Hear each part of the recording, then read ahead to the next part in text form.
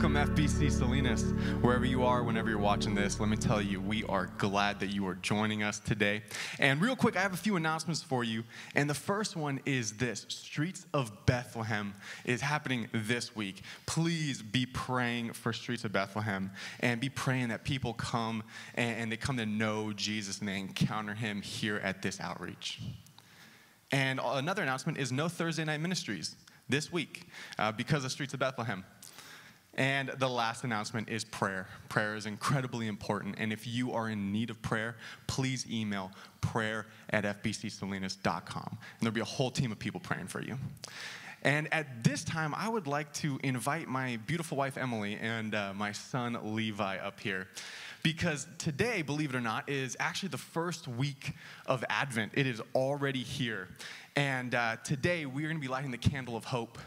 And it is easy to get caught up in this season and the traditions that come with this season. It's easy to get caught up and concerned with, what family am I going to go see today? Do I have the right presents? It's easy to get caught up in this season and forget the reason for this season. And Paul, in Romans chapter 15, verses 12 and 13, he reminds us what this season is all about. In verse 12 of Romans chapter 15, he says, and again, Isaiah says, the root of Jesse will spring up, one who will arise to rule over the nations. In him, the Gentiles will hope. May the God of hope fill you with all joy and peace as you trust him, so that you may overflow with hope by the power of the Holy Spirit. That root of Jesse did come. And he didn't come as a king in a castle. He came as a baby in a manger. And because of that root of Jesse, because of Jesus coming into the world, we have hope. This is the season of hope. But our hope is not seasonal. Our hope is every single day of the year because Jesus has come. And let us be reminded of that as we light the candle of hope.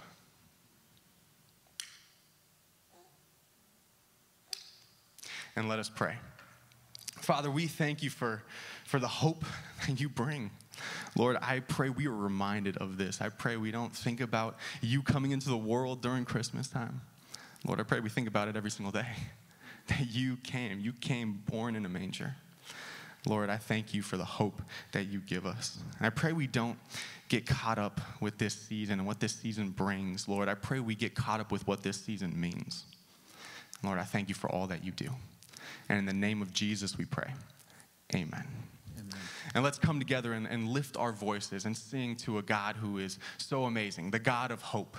And we sing to him because he is risen. He is risen indeed.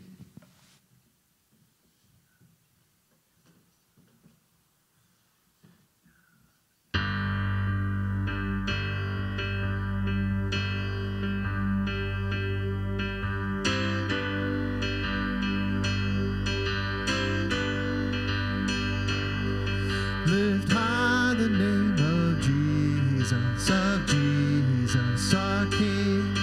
Make known the power of his grace, the beauty of his peace. Remember how his mercy reached and we cried out to him. He lifted us to solid ground, to freedom from our sin. Oh, sing my soul and tell all he's done. To the earth and heavens are filled with his glory.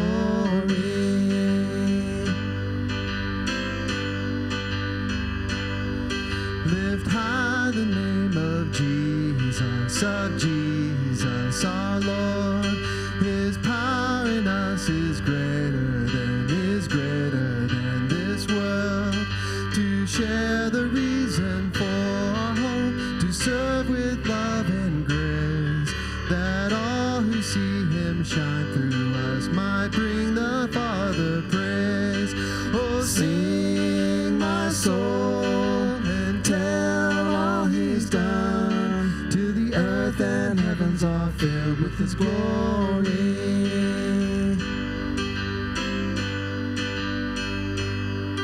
Lift high the name of Jesus. of Jesus our Lord. No other name on earth can save, can raise a soul to life. He opens up our eyes to see the harvest he has grown. We labor in his fields of grace as he leads sinners home. Oh, sing my soul and tell all he's done. To the earth and heavens are filled with his glory.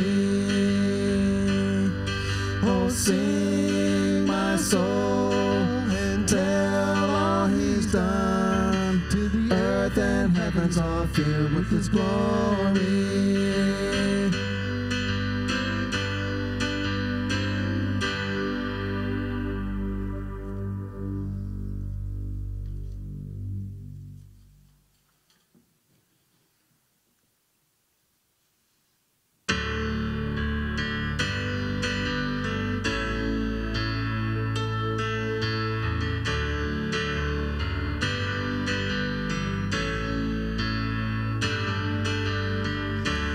Holiness, holiness is what I long for.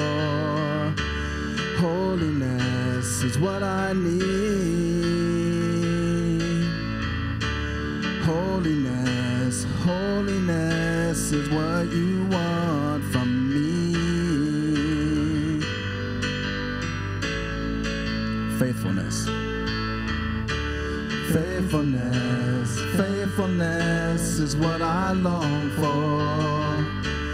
Faithfulness is what I need. Faithfulness, faithfulness is what you want from me.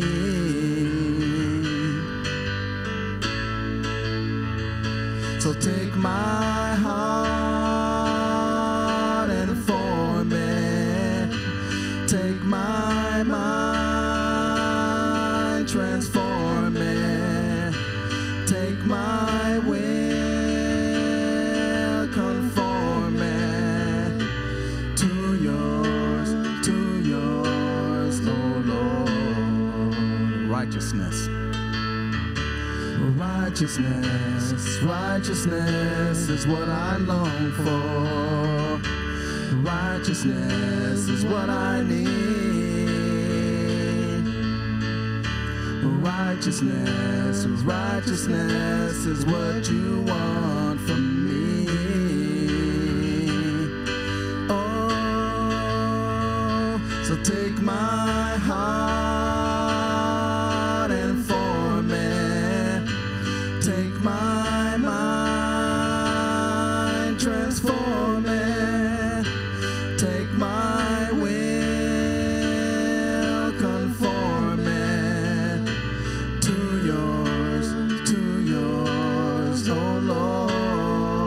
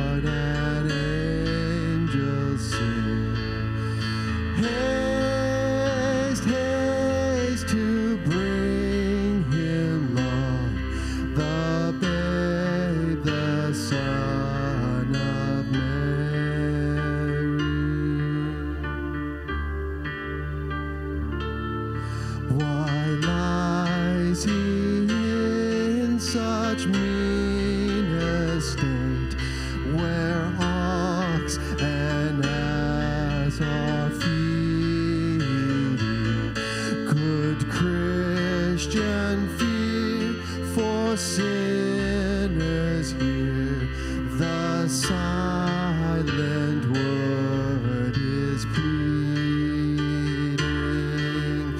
Nails, spear shall pierce him through, the cross be borne for me, for you.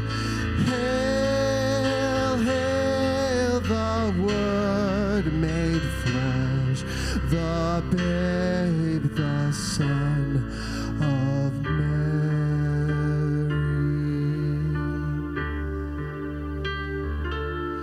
So bring him incense, gold, and myrrh. Come, peasant king, to own him, the King of kings.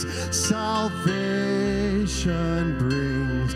Let loving hearts enthrone him. Raise, raise the song on high.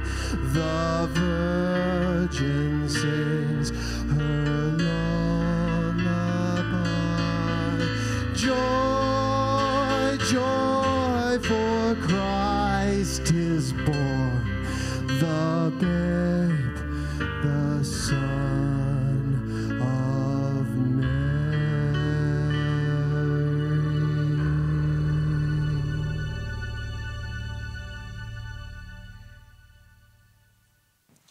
Well, we come to the portion of our service where we have our guided prayer.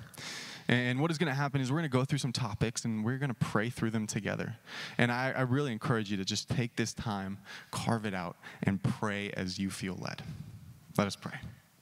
Father, we thank you once again for this day. Lord, I thank you for the ability to worship you and proclaim that you are Lord and be able to celebrate this season of Advent.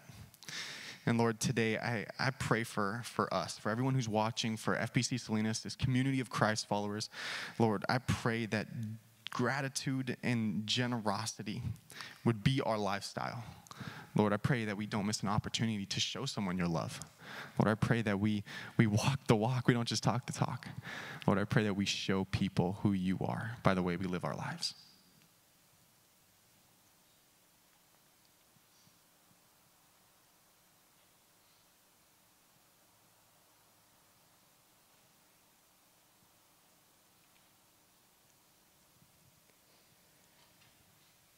And Lord, I want to thank you, and I want to lift up all of the hospital workers, those who are putting in these hours, and all the first responders. Lord, I pray you continue to look after them. You continue to guide them. Lord, I pray you keep your hands wrapped around them as they continue to do their jobs in this climate, in this time. I thank you for them.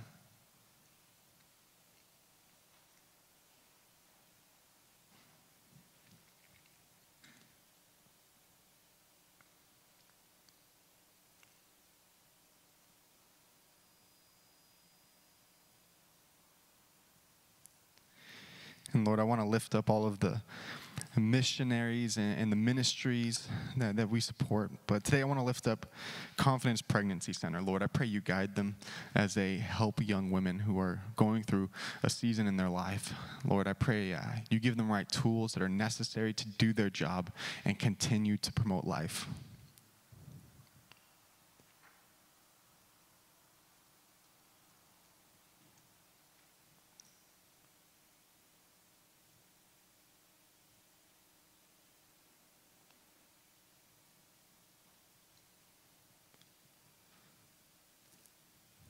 Lord, I want to pray for all the churches across Salinas who are meeting right now. And Lord, I want to lift up Harvest Lands Church, pastored by John McFall. Lord, I pray as they come together and they worship you, that their mind is just fixated and focused on you, that your truth is proclaimed, that they worship you in spirit and in truth, Lord, and every move that they make and every step that they take goes to glorifying you.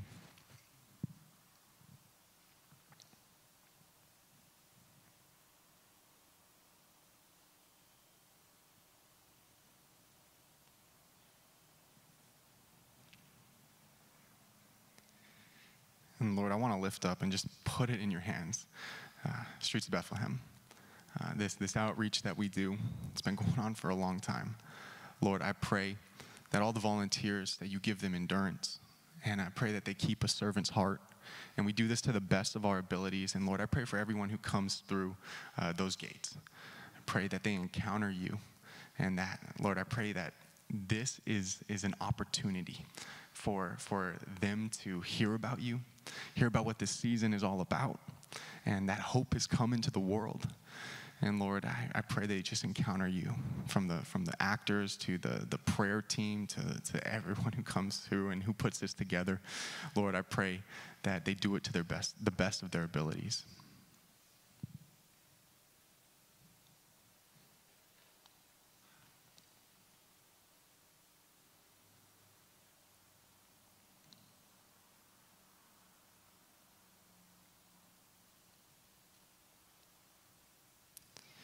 Lord, I thank you for all that you do for us. Just each and every day, we are so blessed, and we thank you that you are good. And Lord, I pray today as we worship you that you are glorified every step of the way. I thank you for all that you do each and every day. And in the name of Jesus, we pray. Amen. And there are many ways to support the ministry of FBC. One of them is by giving tithes and offerings. And you can give your tithes and offerings by going to fbcsalinas.com and clicking that yellow donate button. You could also come by the church. We would love to see you. But however you do support the ministry of FBC, we want to thank you for your continued generosity.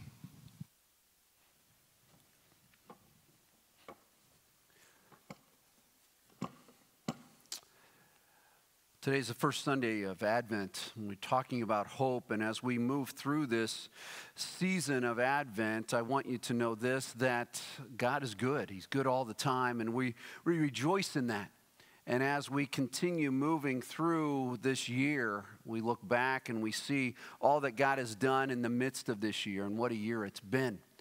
And we began this year with this theme of Hope Lives. That's been the theme throughout FBC Salinas this year as we've talked about what our vision is for this year, and Hope Lives. And we come to this time now where people perhaps were wondering, where is the hope? Where is the hope? And it's still there. Because God is still there, because God is still moving. And oftentimes we go through life and we're planning one thing, but something else happens. And that's predominantly what happens here in the Christmas story, in the Advent story found in Luke chapter 1.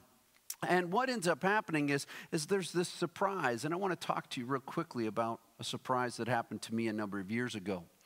My birthday falls very close to Christmas, and so my wife, because she does this every now and then, she threw me a surprise birthday party in the middle of the summer. And it so caught me off guard, and I need to give you the details because of what happened to make this surprise all the more amazing. And our life group that we were in, this is back in Scottsdale, it's about 15, 16 years ago, we're in this life group, and so the life group and Dawn coordinated this surprise party for me in the middle of the summer to celebrate my birthday. And they worked in such unison that they even roped me into the surprise without realizing that I was being roped in. And our youth intern at that time, a guy by the name of Mitch Melzer, was the son of one of the couples in our life group, and his birthday is in late July, and so they played it up as if I was going to be helping a surprise birthday party for Mitch. And what I needed to do was that, and if I was willing to do this, I needed to go play a round of golf with Mitch in the late afternoon in late July. Now, I want you to think about this. Yes, I love golf. I will play it anytime, anywhere, any place. I love it. But playing golf in late afternoon in late July in Scottsdale, Arizona is comparable to playing golf on the surface of the sun. but I went for it. And Mitch, you need to know, is not a good golfer. And when I mean he's not a good golfer, he is the only person that I've played golf with that successfully hit the same house 2 different times on 2 different occasions when we were playing together, and he's just not good. That's all there is to it. And so I have to convince him to play golf with me.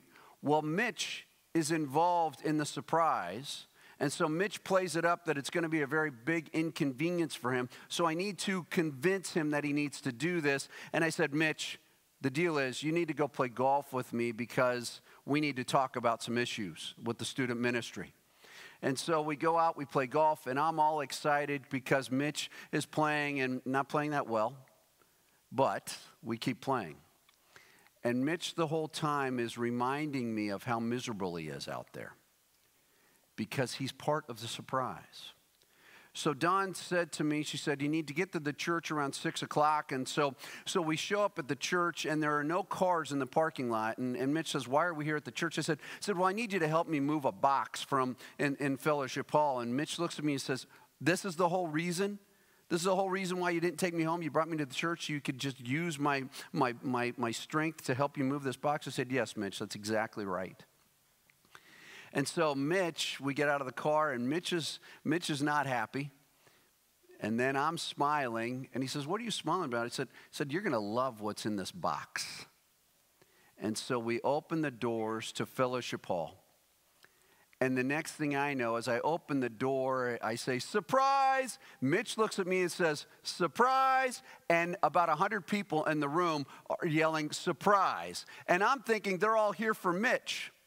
And Heidi and Stephanie are younger at this time, and they're holding up signs that say this, surprise, Dad, this party's for you.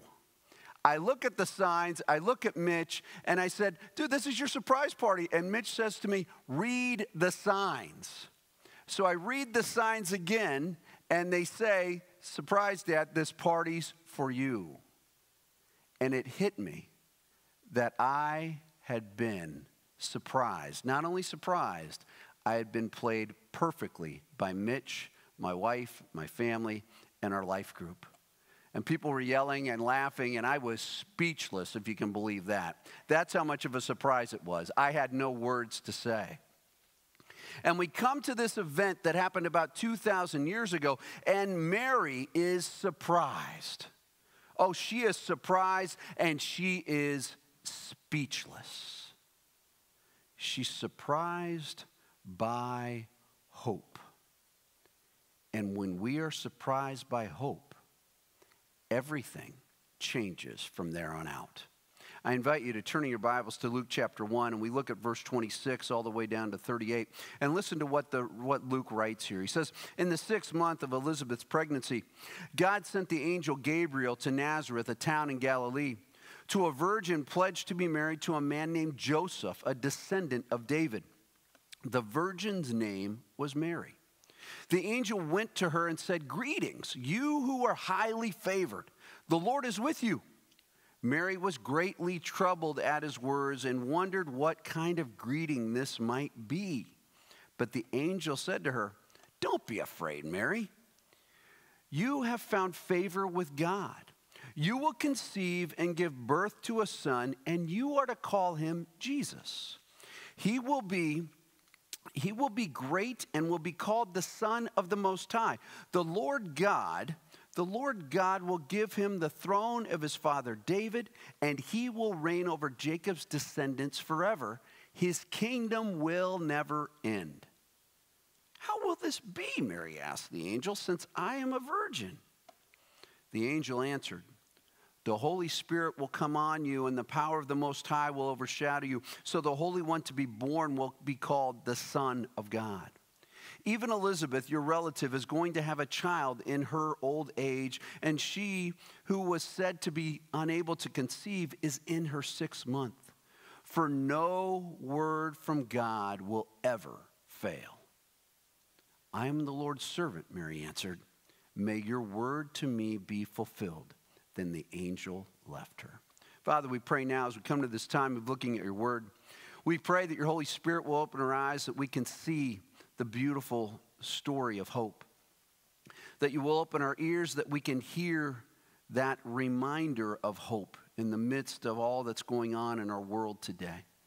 That you would open our minds that we can understand that hope simply isn't a word, but it is a lifestyle. It is a choice. It changes everything. And that you would transform our hearts in such a way that we would be people of hope, no matter what comes our way. Lord, thank you for surprising us. Thank you for doing what you do all the time in our lives. And we pray now that you would continue to be lifted up, that you would be glorified, and that no one would hear anything I say, but only what it is that you want them to hear and need them to hear. And may you be the one we focus on. In Jesus' name we pray. Amen. Surprise. Guess who? That seems to be what's going on here in verses 26 through 28. In the 6th month of Elizabeth's pregnancy, God sent the angel Gabriel to Nazareth, a town in Galilee, to a virgin pledged to be married to a man named Joseph, a descendant of David. The virgin's name was Mary. The angel went to her and said, "Greetings, you who are highly favored, the Lord is with you." It's almost as if God is saying, surprise, I'm doing something now. And we need to remember this, that from the last verse of the Old Testament until this opening chapter of Luke's gospel, more than a few years have passed.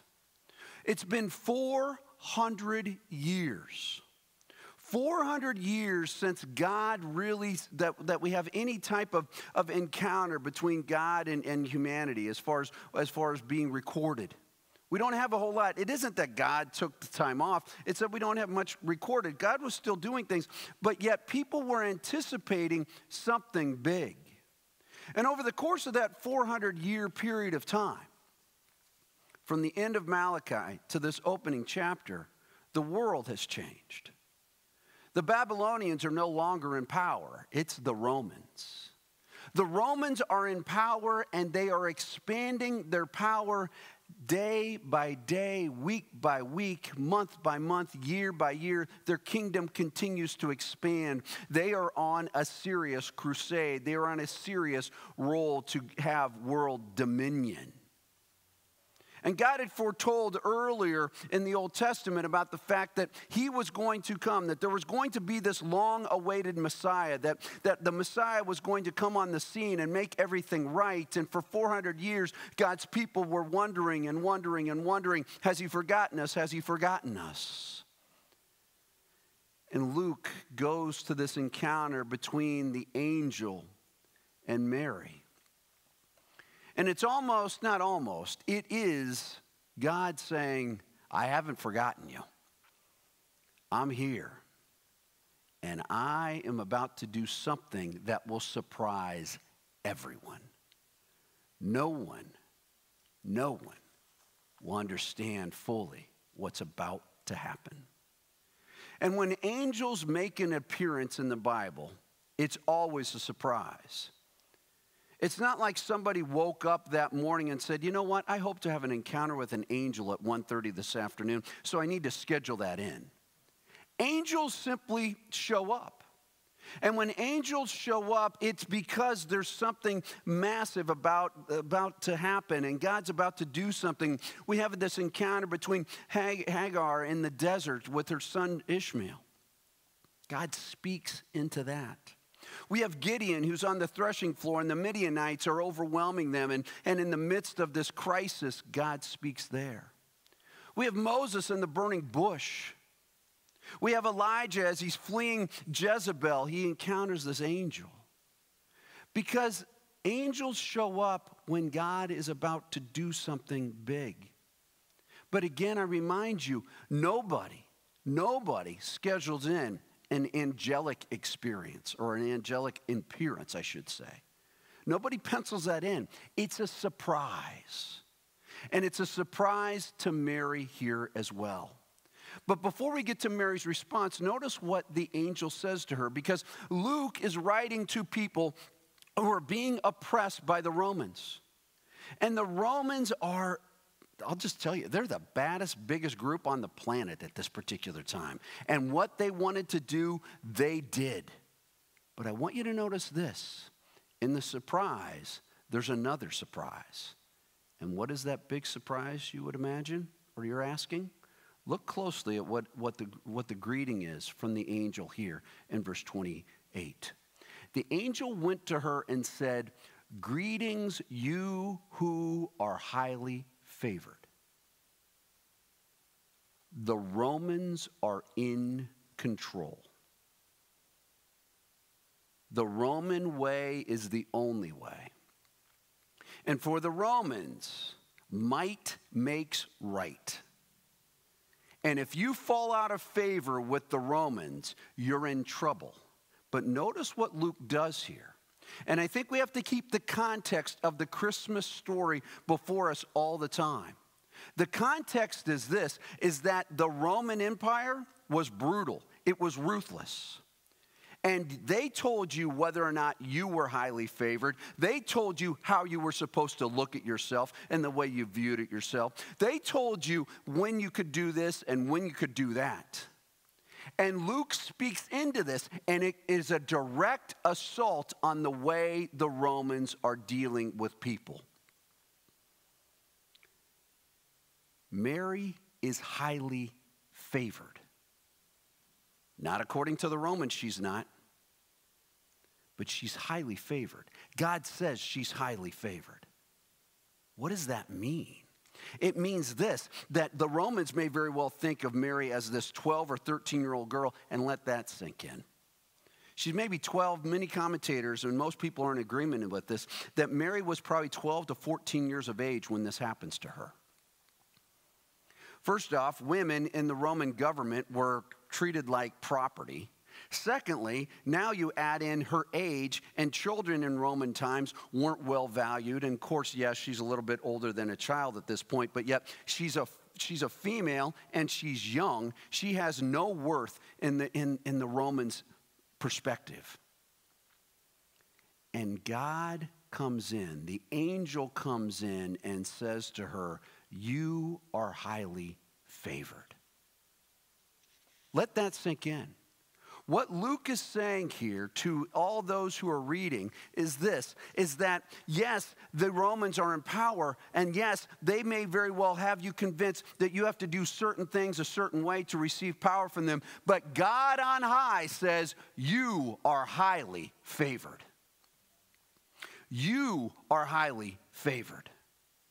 Yes, Mary, you might not be much at all in the Roman Empire's lives and in their perspective. But you know what? God highly favors you.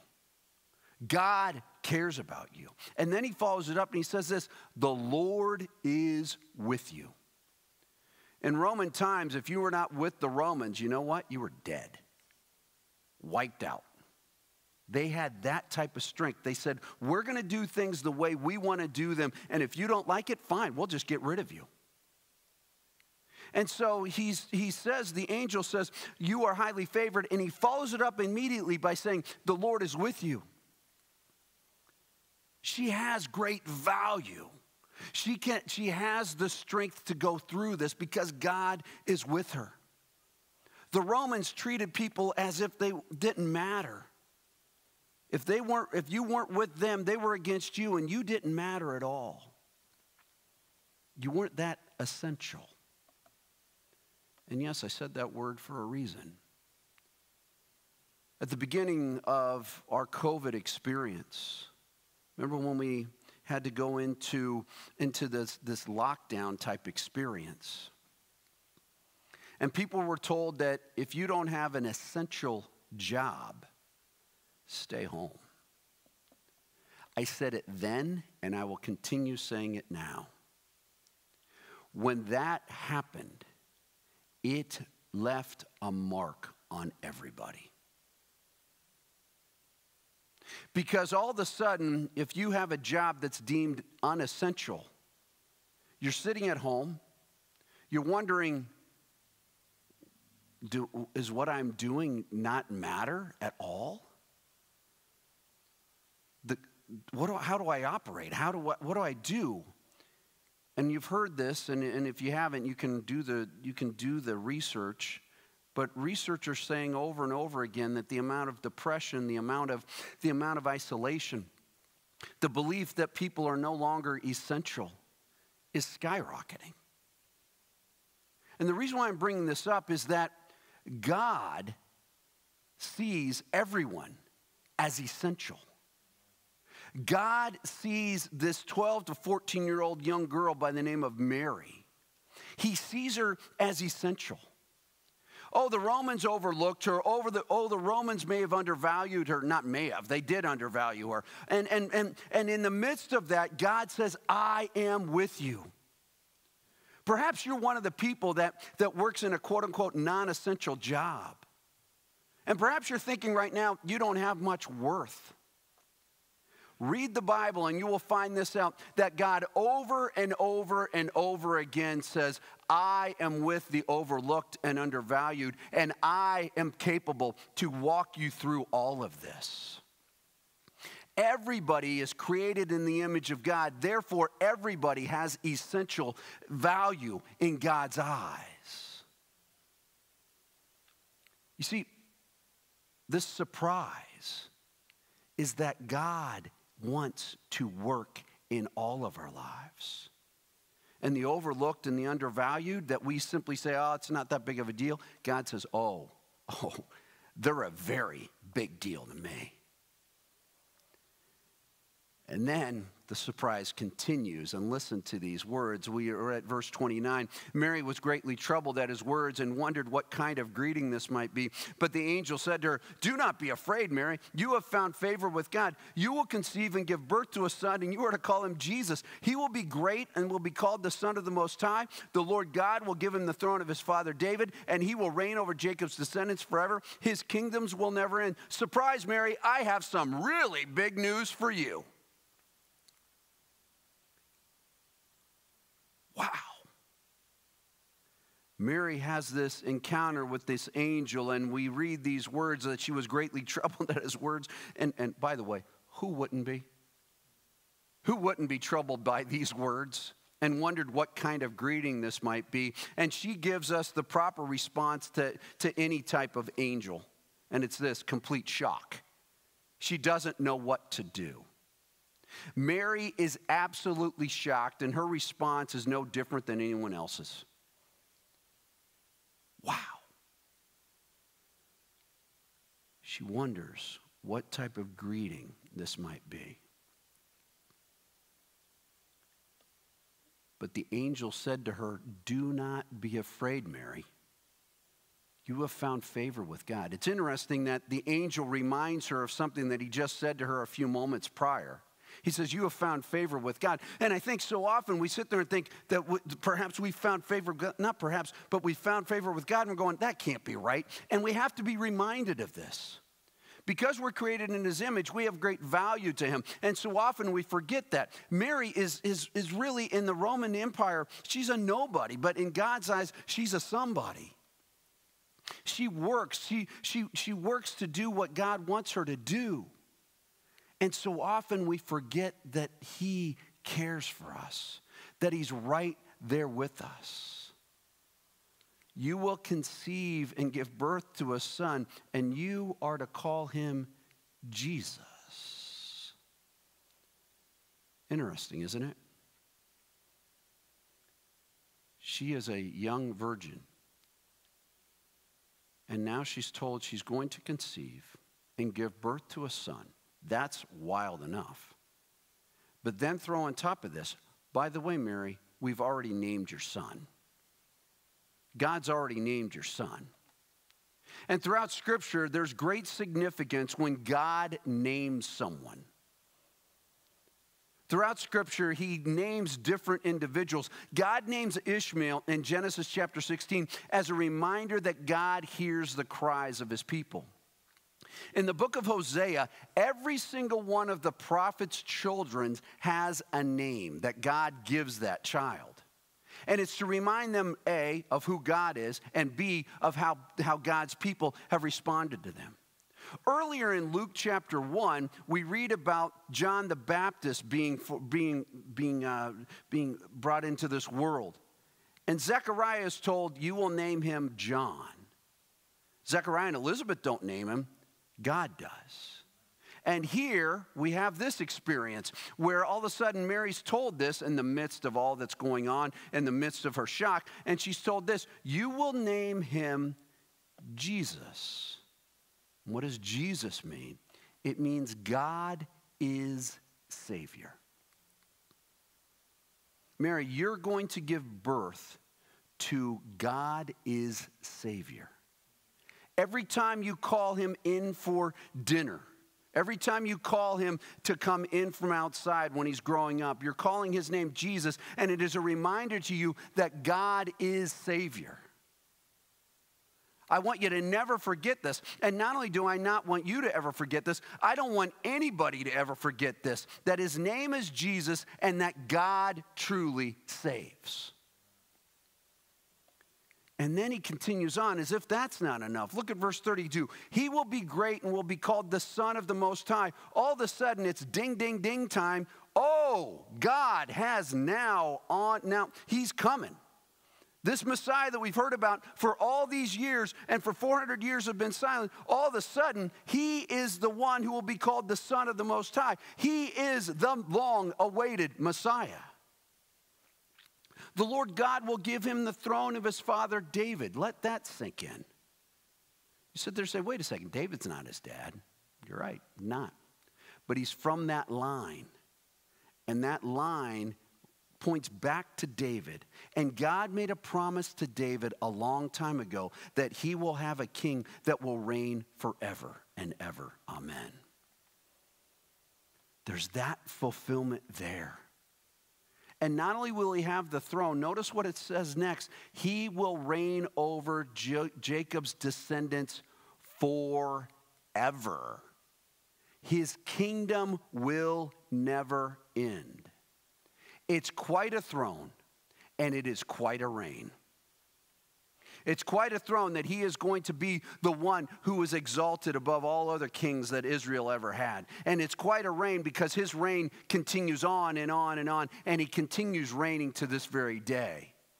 He is the King of kings. He is the Lord of lords. He will not ever stop being that.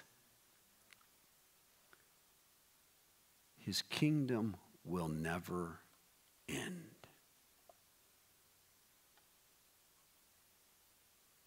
We read these words from our 21st century perspective and we're saying, wow, this is awesome. And I realize what I'm going to ask you to do is it's impossible to do.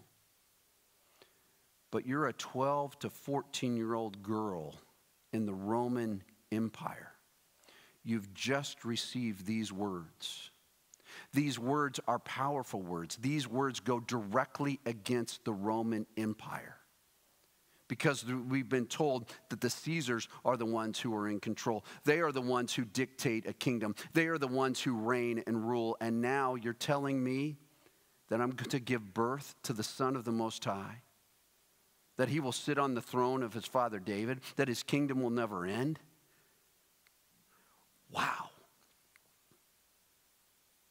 Would you be excited or would you be fearful? What were you like when you were 12, 13, 14 years of age and were given a big assignment?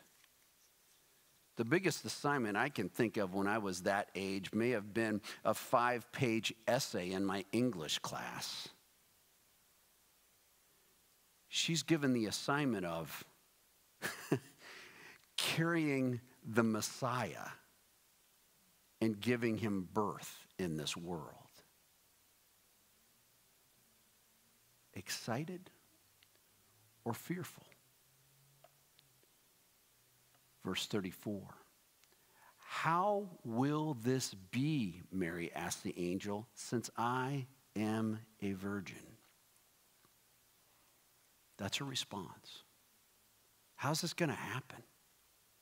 And we can read that as, oh, how's this going to happen? Or we can read that as, how is this going to happen? I don't know. And here's the last part of the surprise. Hope is real. The angel answered her, the Holy Spirit will come on you, and the power of the Most High will overshadow you. So the Holy One to be born will be called the Son of God. Even Elizabeth, your relative, is going to have a child in her old age, and she who was said to be unable to conceive is in her 6th month. For no word from God will ever fail. There's hope. There's hope. Mary asked this question. She asked this question, how will this be?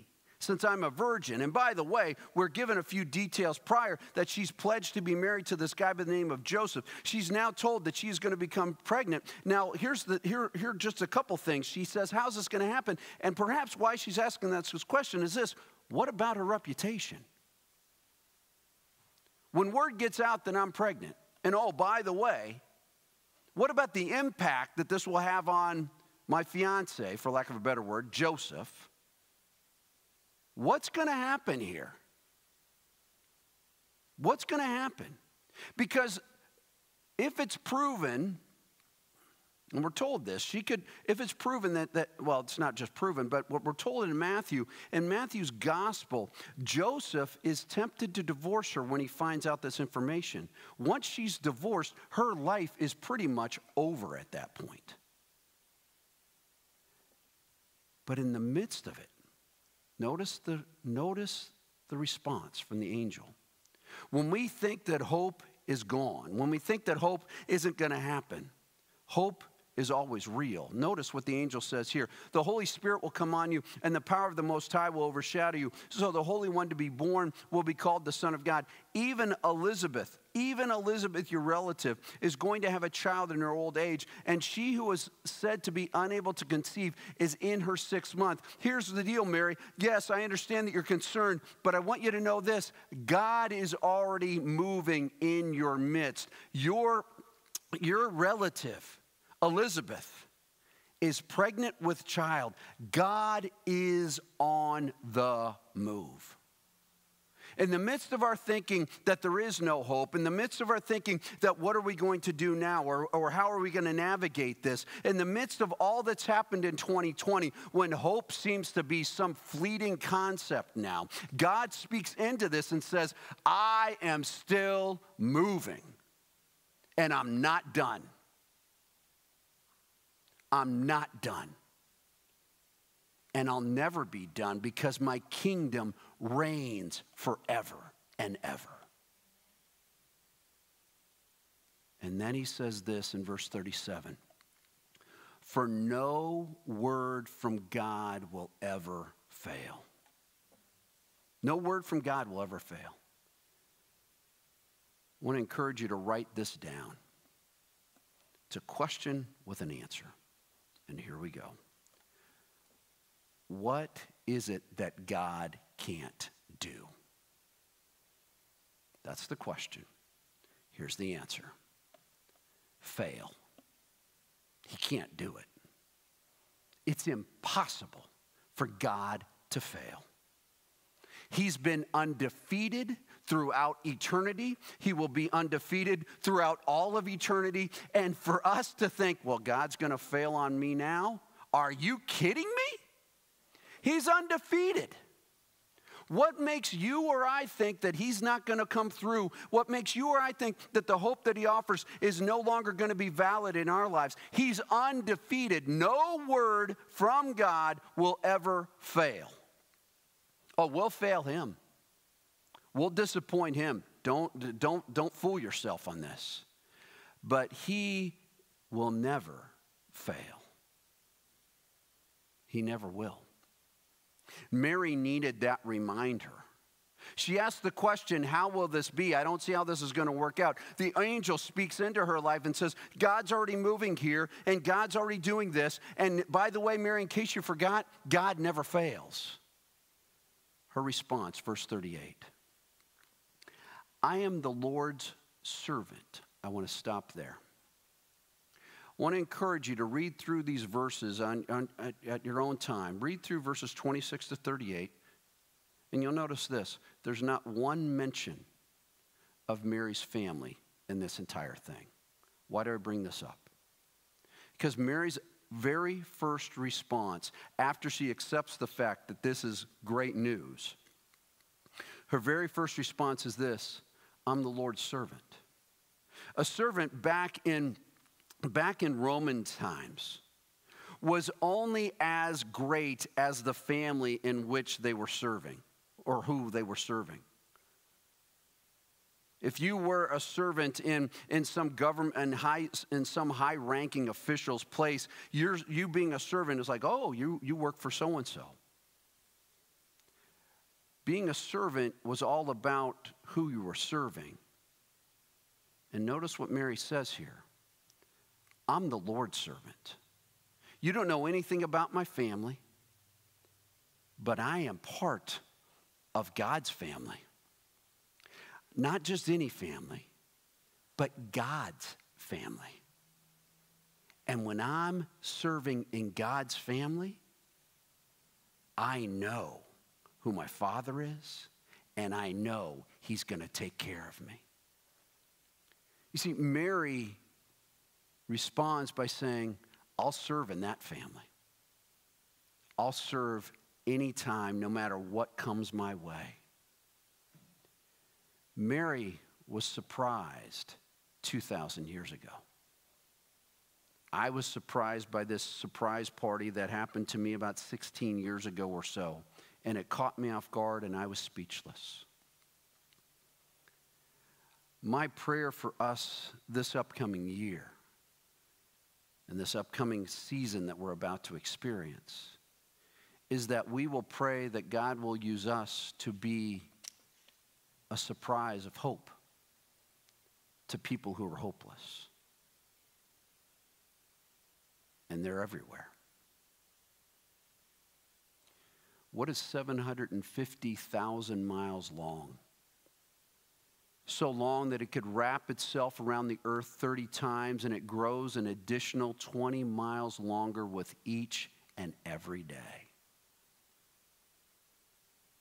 It's the line of people on earth who have no hope because they don't know Jesus. We can surprise them with hope. Not in us, but we can surprise them with the hope of Jesus Christ. A hope that says, you matter. A hope that says, I'm with you. A hope that says, my kingdom, my reign never ends. A hope that says, you feel as if you're not part of anyone's family. I'm here to give you a hope and say, you can be part of my family, the greatest family history has ever seen. We can surprise people with hope because they desperately need it. May we give that hope to all we encounter in life. To every person we meet, may they experience the hope that is found in Jesus Christ, because we are people who have been surprised by hope, and He never fails. Father, we pray now, as we consider these words, we would ask that your Holy Spirit will continue to move in our midst. I thank you for Mary's response in saying, I'm going to serve. Be serving in the greatest family of all time. May we serve as well. May we serve with a passion, with a desire to know you better and to help others experience the hope that is found in you. So Lord, use each and every one of us. Break through our doubts, break through our questions, break through our confusions, and remind us that we can be surprised by hope. Because the hope you offer is a never-ending hope. A hope you offer is unconditional. And a hope you offer lasts forever. May we rejoice in that. And may we be instruments of throwing surprise parties of hope in this season. In Jesus' name we pray. Amen. I'm going to invite Jamal and Adam to come back up as we sing one more song. And as we sing this song, it's my prayer that each and every one of us will be surprised by hope. Perhaps right now you're wondering, do I have any hope? Perhaps right now you're wondering, where is God in the midst of all this? Know this, that we're here to help in whatever way we can. And know this, as we sing this song, it's my prayer that the words of this song will sink in and remind us of how great this God is, this God of hope who never fails, this God of hope who carries us through whatever comes our way.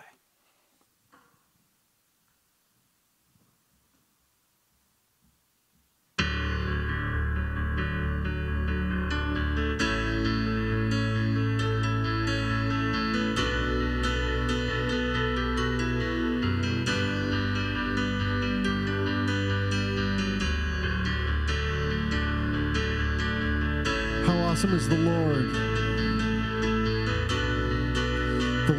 Most High.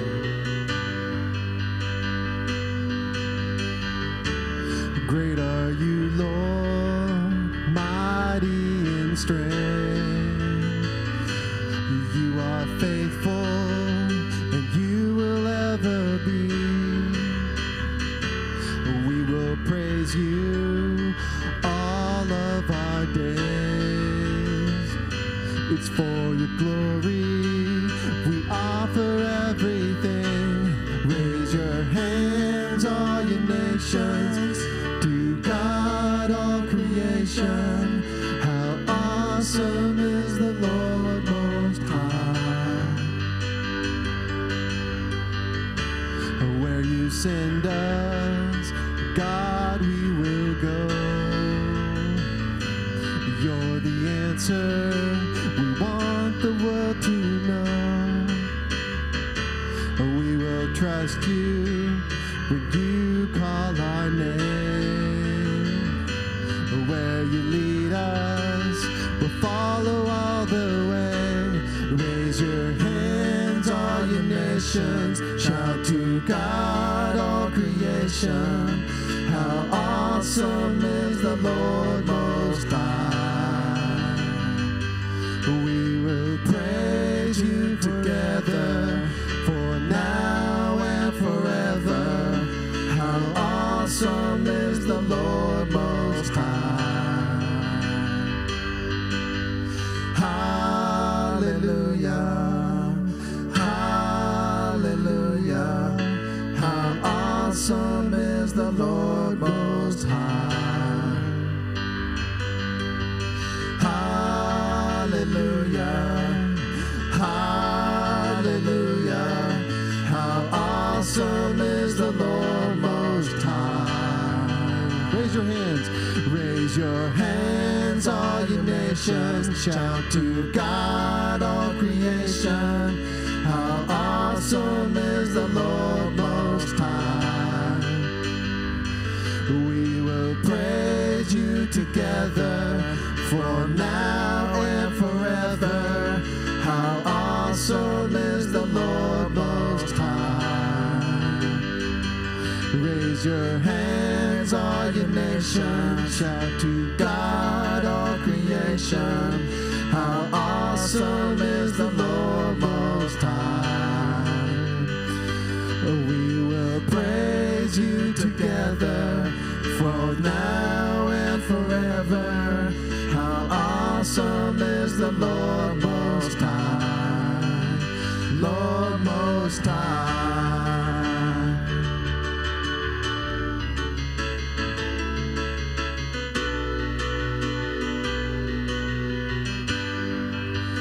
Lord Most High.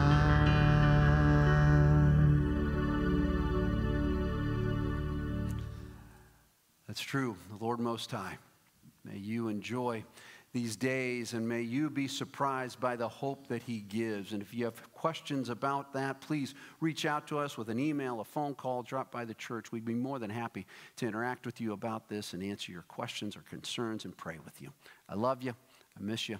I hope you're doing well. God bless you. Enjoy the day. Bye-bye.